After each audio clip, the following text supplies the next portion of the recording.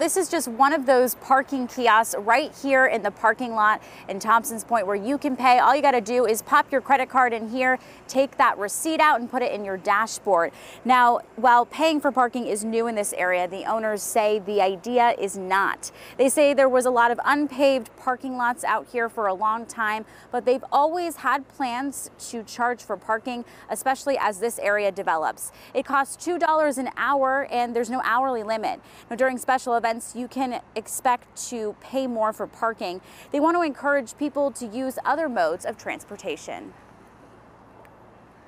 When there's, unlimited free parking, there's really no incentive to utilize those other modes. For us, that's a really important part of growing a dynamic site like this, is having those other modes be part of the experience, so not just one person, one car. And it's pretty easy to add to your tab. All you have to do is you don't even have to leave the venue. You can actually just update it on your smartphone by downloading an app.